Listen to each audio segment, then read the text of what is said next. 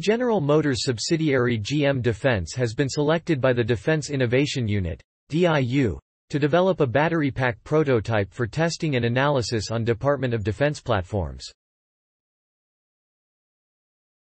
The DIU requires a scalable design that can be used for tactical military vehicles, and GM Defense will leverage GM's most advanced battery technology, the Ultium platform, for that.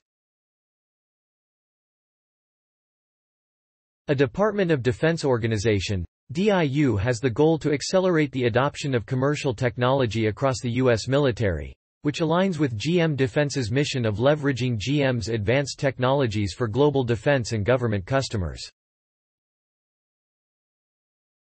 Commercial battery electric technologies continue to mature.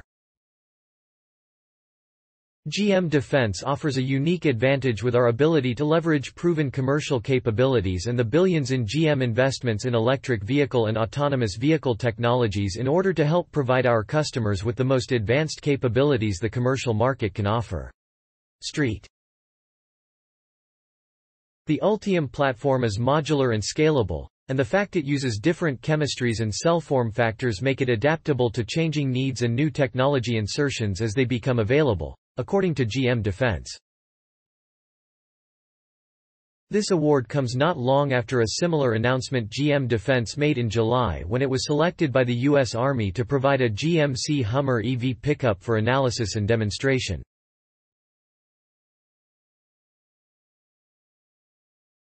The military said at the time it wanted to assess the electric pickup to see if it meets its requirement for a light to heavy-duty battery EV that can support reduced reliance on fossil fuels in the operational and garrison environments.